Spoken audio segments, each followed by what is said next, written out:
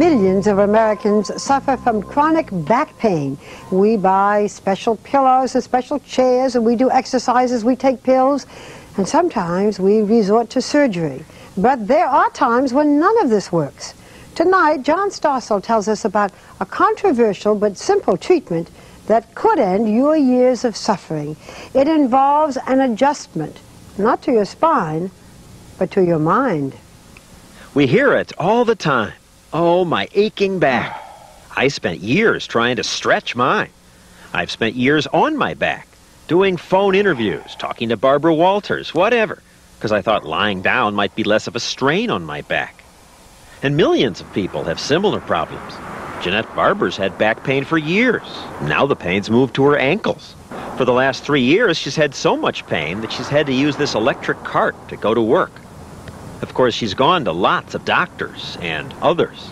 I've tried podiatrists, I've tried acupuncture, acupressure, orthotics, cortisone shots, anti-inflammatories. I went to a Chinese herbalist and boiled bark and drank it.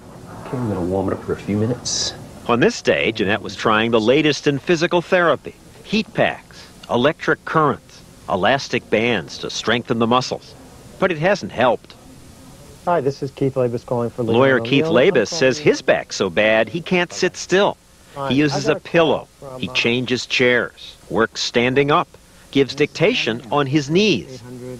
Now he's on physical therapy where his back and legs are massaged and then stretched. But neither this nor pain pills have helped. You've been to a neurologist, a joint disease expert, tried shiatsu, steroids, painkillers, stopped exercising, stopped working? I've tried everything. And your life has revolved around your back?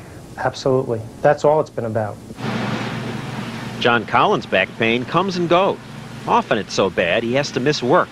Lately he's been trying whirlpool baths.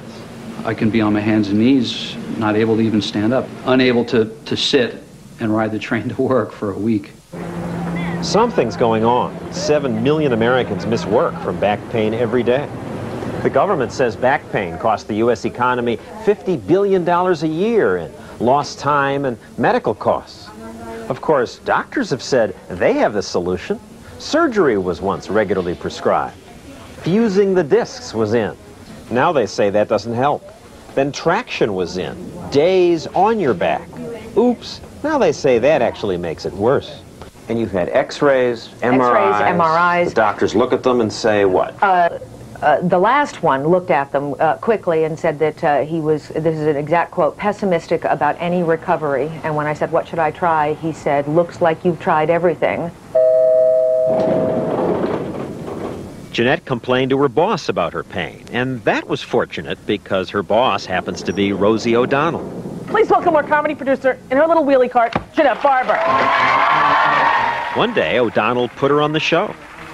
Anyone out there who knows how to fix tendinitis so that Jeanette Barber can walk and get out of the wheelie cart, please call our show. Fix Jeanette, write us a little letter. A few weeks later, O'Donnell announced that the show had received hundreds of letters. Now, a surprising amount of people said that they recommended this man, John E. Sarno, MD. And he has the book, Healing Back Pain is his book. Yes, and I have an appointment with him in 2 weeks. Dr. John Sarno is a professor of rehabilitative medicine at New York University Hospital. He's become a kind of back pain cult figure. Howard Stern talks about him as his savior. Don Imus, too. Actress Anne Bancroft says she went to lots of doctors, but only Sarno helped. How? Well, he doesn't operate on people. He doesn't give people drugs or exercises. He just talks to them. Yeah. Well, first, he examines them to make sure they don't have an obvious injury or disease. And how does that feel when I press them? Ow. Okay. And then he has them sit in a room and listen to him lecture for 3 hours. Good evening, folks. Glad to see you all here on time. Here he tells people that the pain is in your head. Well, not entirely. The pain's real, he says, but the cause is in your own mind. But you have to do 2 things to get over this syndrome. You have to say, I know there's nothing wrong with my back or my neck or my shoulders or... Wait a second, how can that be? Almost all these people have x-rays where doctors have found some abnormality. Doctors told Keith his x-rays show 7 herniated discs. An orthopedist saw a bone crack in my back. On my x-ray, I had real stuff, some disc problems, a crack. Yes, and they are normal. But they were abnormal. Crack isn't normal. Yes, a normal abnormality. Sounds odd, but in fact, scientists have recently discovered that there's almost no correlation between pain and what shows up on X-rays and MRIs. Many people without back pain have disc bulges, and lots of people with pain have no structural problems. Even when they do, says Sarno. These abnormalities couldn't in a million years produce the kind of pain that people get with this syndrome. Why not? Because they're just puny little changes, and there's no way that they could affect the nerves to produce the kind of pain. People get these things at both sides of the back, and they're paralyzed, they can't move, and so on. I mean, it's ridiculous to blame that on a little bulging disc, and that's done all the time. Furthermore, he says, isn't it odd that it was only after ulcers stopped being a big issue that so many Americans started having so much back trouble? And isn't it odd that the incidence of back pain is growing at a rate 14 times faster than the population? Now, you have to say to yourself, has something terrible happened to the American back in the last 20 or 30 years? What kind of nonsense is this? Sarno tells people that they're causing their own pain, unconsciously, of course. He says it's the brain's reaction to stress or anger or fear. Rather than face the anger, the brain redirects your attention by reducing the blood flow to certain parts of the body. That causes pain.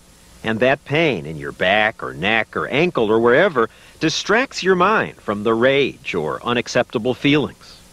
Doctor, would you say that pain acts like a lid? Yes, On top of it? that's right. This rage is sort of knocking at the door. It's trying to come out. Now, this is hard to believe. So I'm in such a rage about something that I'm making myself suffer.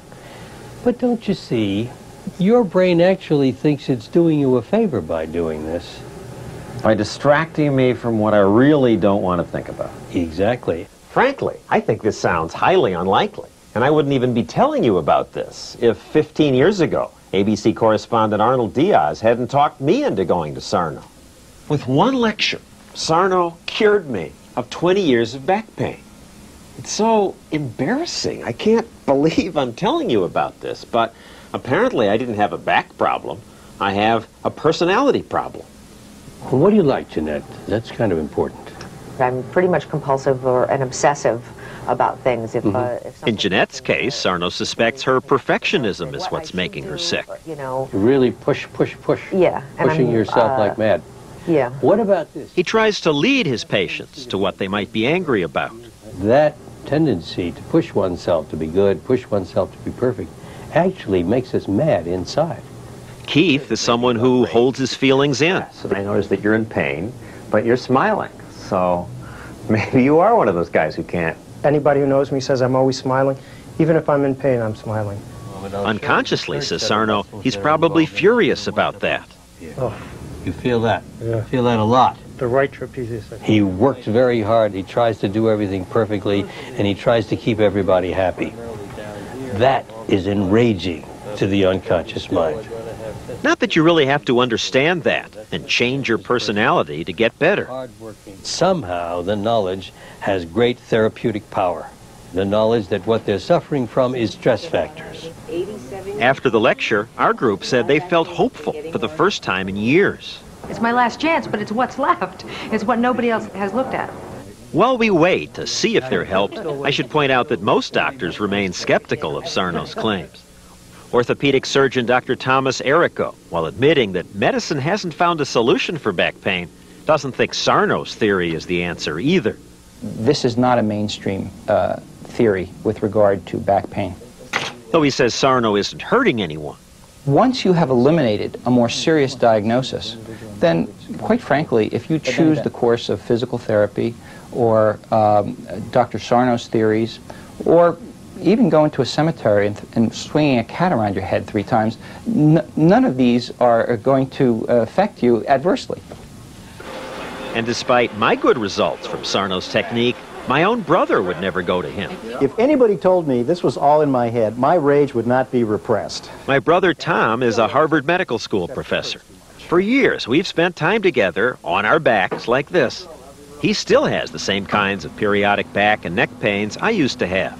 He'll go months without pain, But the week we taped this, he was having such neck pain that an orthopedic surgeon had him spending 45 minutes a day hanging from this bizarre device. This is, I think, fairly mainstream for neck problems. Dr. Sarno says neck pain, back pain, knees, ankles, it's all the same syndrome. The pain keeps moving around to distract your brain.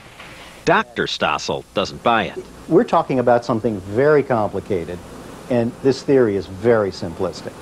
Now, simple things are wonderful, but I don't think this cuts it. What do you have to lose? Why not go to Sarno, try it? There are a lot of ridiculous things I could do that probably don't work, that I'm not doing. But this worked for me, your brother. Well, as a scientist, I have to say anything's possible, but I'm not convinced. My brother, the doctor, he won't go to you. If they can't demonstrate it in the laboratory, it doesn't exist. There is no lab test that could prove Sarno's theory, yet he claims a 90% success rate. So week after week, these people who've seen a dozen doctors to no avail, they come to you and they get better? Yes. That's what Most happens. of them? Virtually all of them. Remember, they're screened. Can we go through your records and check for ourselves? Oh, sure. 2020's Deborah Runcie went through his files, picking patients at random. It's not a scientific survey, but of 20 patients she reached, all said they were better or much better. And the patients we followed, well, 3 months after Sarno's lecture, they're better too. Much better. I'm walking without pain, getting out of bed in the morning without pain, going about most of my activities without even having to think about any pain. It gave me my life back. John Collins says Sarno taught him how to make the pain go away. And now when the pain comes, you just tell yourself, I'm doing it to me? Well, I say that I know what's going on. Down boy, damn you, and... Down boy, damn you? Uh-huh. You're talking to your brain? Talking to my brain, to my back. And that makes it go away? Yeah. Just understanding it's not a physical process, but a mental one is all it takes. All three say that now, for the first time, they feel they have some control over their pain. And that now, when it comes, they just go about their business. Well, once in a while I get a twinge, yeah, Just absolutely. ignore them, go about your business. It used to be that I'd panic and say, where is this going? Is my back going to go out? And now I'm like, okay, this will be here for a little while, and it will go away, and it does. For Keith, it took about a month. John and Jeanette were pain-free 1 week after the lecture. I didn't think it would be as direct. 1 week they made us go to work on a Sunday. My ankles hurt for 3 days. And I thought that was really more of a direct correlation than I expected. So now whenever my ankles hurt, I just go, well, I must be testy. Jeanette made a triumphant return to the Rosie show. And now she's upset at how much time and money she's wasted on chiropractors and doctors. I'm estimating that I spent about $20,000, but I have had insurance the entire time, which means that it would really be more like $100,000 for medical treatment for a condition that was basically all in my head. But it feels like a miracle, because I had hoped that someday I would walk again. I really had given up that I would ever run. 3 months later, I can run. It's a miracle, I think. Oh, well.